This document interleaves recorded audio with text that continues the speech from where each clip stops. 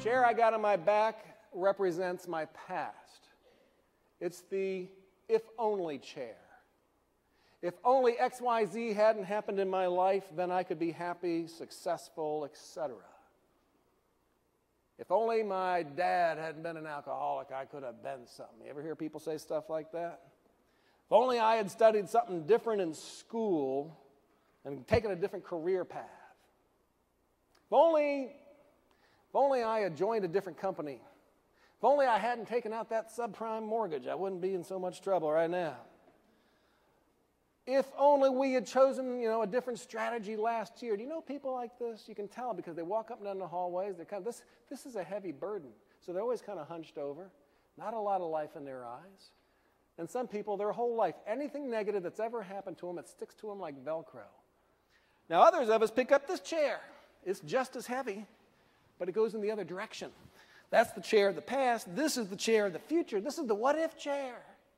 And boy, do you guys got some what-if chairs you could pick up now. What if that Kaplan commitment thing puts me under? What if I just can't hit my numbers trying to do that Kaplan commitment? What if, 2/3 of my students decide after 4 weeks they're out of there and I haven't got a dime and I got a lot of expenses going out? What if those regulations, are even more severe than we think? What if they put us out of business? A lot of the what-if questions are reasonable questions, but you're carrying the chair when you begin to respond emotionally as if the event has already happened. A double whammy looks something like this. And by the way, this example is true for men or women. Now, we pick up this chair and go, if only my spouse hadn't left me. Then we get thinking about it. Pick up this chair and go, uh-oh, what if they come back? And we're burdened. And Beth, I could say, Beth, come on up here right now and give me a golden opportunity. Give me a ring. Beth, give me a golden ring of opportunity. She could put that ring right in front of my nose. I can't do a thing about it unless I do what? I got to let go of the chairs. Matter of fact, one reason we pick these chairs up is because they make us feel safe. I pick up this chair, it becomes like a weapon.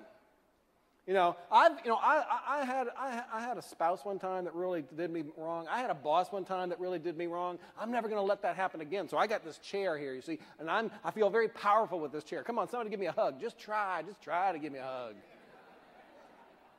But if I put the chair down, Gary, you tell me to put the chair down. No, I'm vulnerable. My gut's revealed again. I could get hurt again. Yes, you could. Yes, you could. But you got at the end of the day, this chair, you got to ask yourself, who's it harming? What good is it doing?